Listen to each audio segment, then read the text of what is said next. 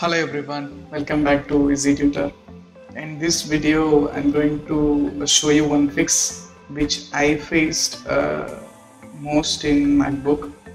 So whenever we are opening any VM in VirtualBox in MacBook Pro or in any MacBook which has a higher resolution Retina display. So I'll just show you what is the issue first. When you're opening any VM inside VirtualBox, you'll be able to see the display resolution problem like this. The display will be very much smaller to read and to work with. So this will become a problem.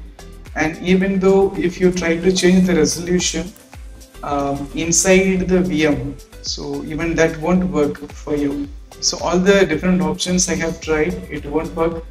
If you go to settings and change the display resolution, even that won't work with any VM with the default resolution. That's because the host OS has a higher resolution and the VM does not support that resolution.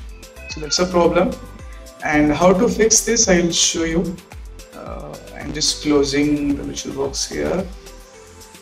First, let me open Finder and go to Applications and select VirtualBox. Right click, Show Package Contents, and open Contents and Resources.